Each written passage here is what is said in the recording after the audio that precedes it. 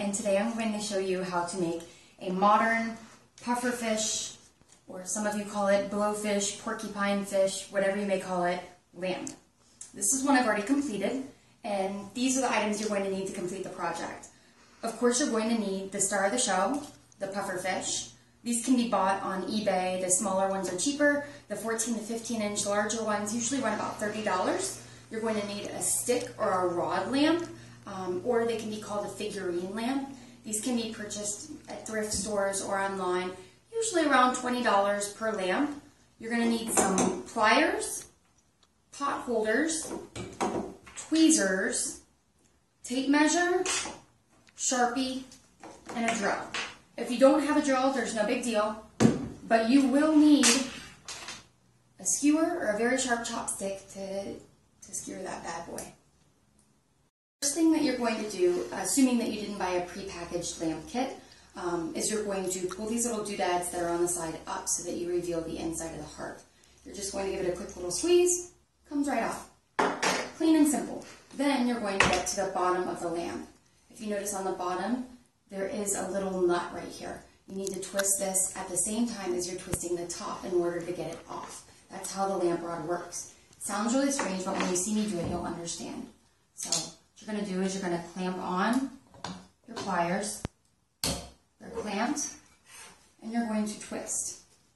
And while you're twisting that, you see how I'm twisting? It's not getting loose. You have to hold this at the same time while you're twisting so that you can get this nut off the bottom of the base. Once you do that,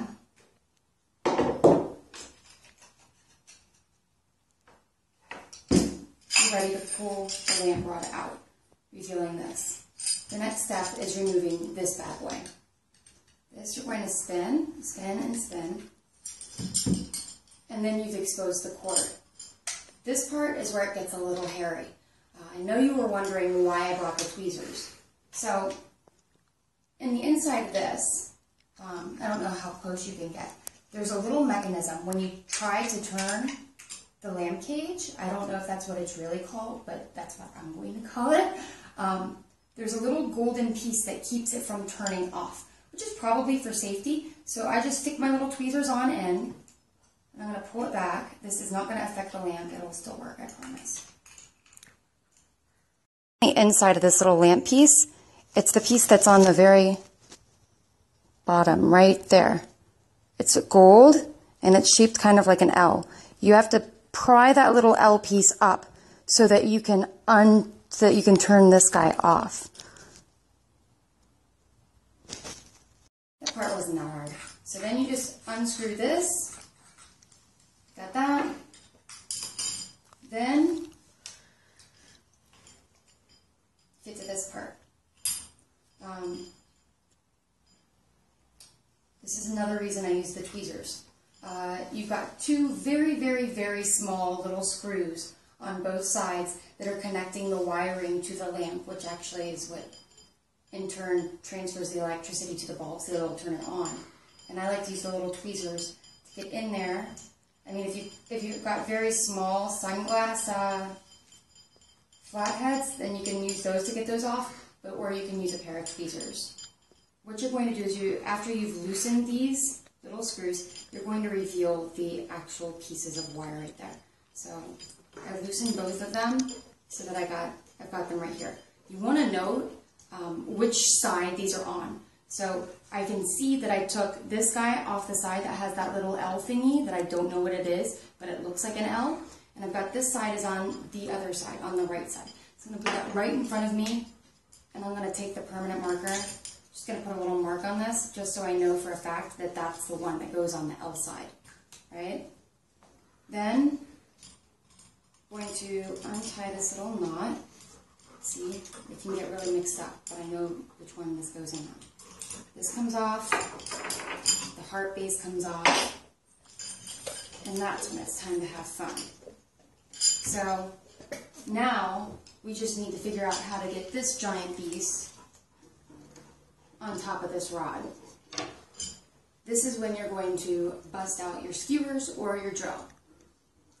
So now we're going to drill through this bad boy. You're going to take out your marker. You want to have a little target. My target's going to be right here. right? You really need the pot holders. To be honest, I cut myself 3 times doing the last one, so they're really necessary. And then after you have your little mark, just gonna sit them straight up, put on your drill bit. Because my drill bit isn't long enough to go all the way through the pufferfish, I actually still have to use the skewers, which is great why I brought them out.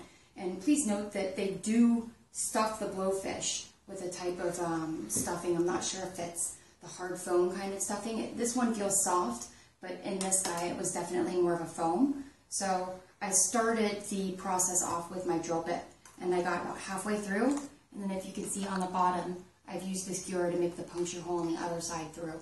And what I'm going to do now is I'm going to stick another couple skewers in order to just open them up. Make sure you have to make sure you've got enough room to get through with the rod. So you just kind of dig around in there. Make sure that the foam allows the rod to pass through easily. Now that you've got your hole through your pufferfish, you've got to get it on. So you're going to position the rod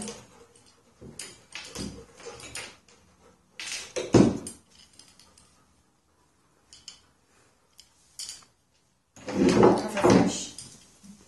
I prefer to try to stick it in through the top. So you're going to hold the wires down. Clearly you want the wire. So you're going to fold it over, and you're going to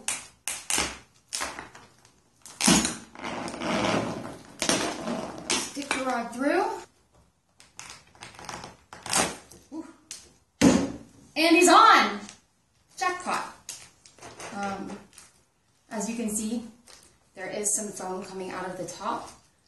Don't worry about that, we can clean that up later. You see the cord, how we folded it over? We're just going to pull that guy right on through. Now that you've got him out and ready to go, he's skewered, ready to become a real lamb. It's a faux. You're going to pull this guy down, and you need to get the nut on the other side.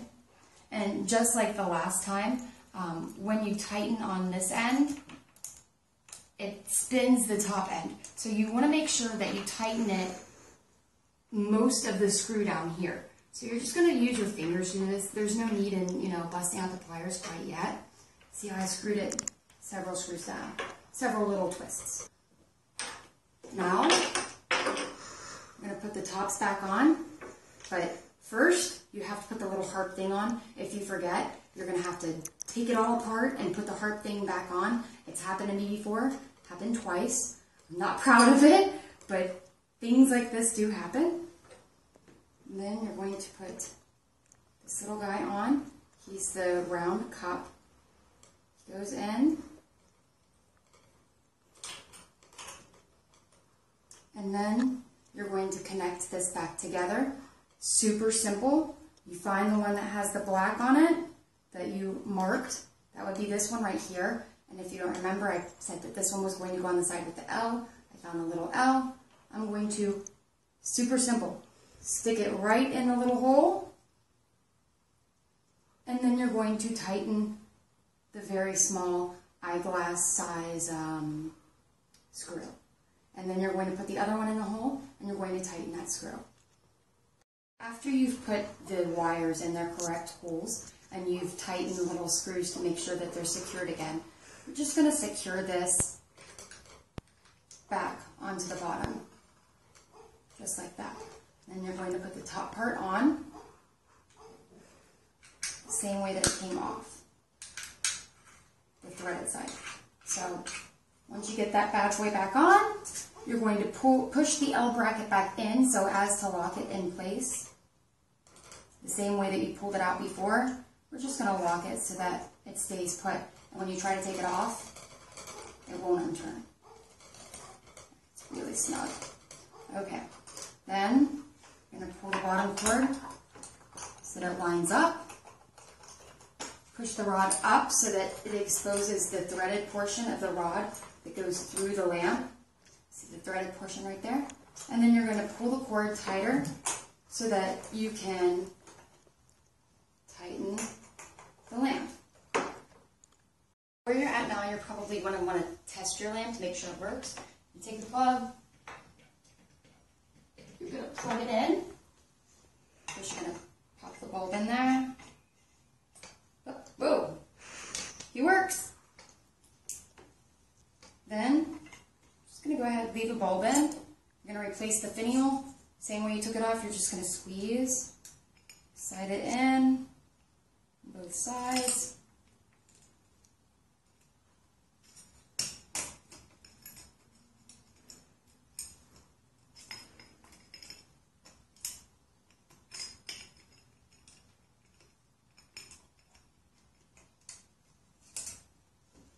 You're going to find yourself a cute lampshade. I've just taken the one off my other one. Lampshade. Pop on the finial.